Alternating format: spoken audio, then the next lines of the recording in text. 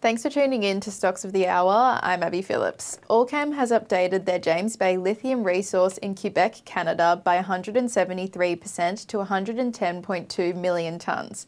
Managing Director and CEO Martin Perez de Sole said, James Bay is now one of the largest spodumene lithium assets and clearly has the potential to grow even further as the boundaries of mineralisation are tested through additional drilling program commencing later in the year. Shares are trading 1.1% higher at $14.66. Cosmos Exploration will commence its maiden helicopter-assisted rock sampling exploration program at the highly prospective lithium projects in the James Bay District, Quebec, Canada, near that of Allkem's. Exploration is scheduled to commence today. Shares are trading 16.22% higher at 43 cents.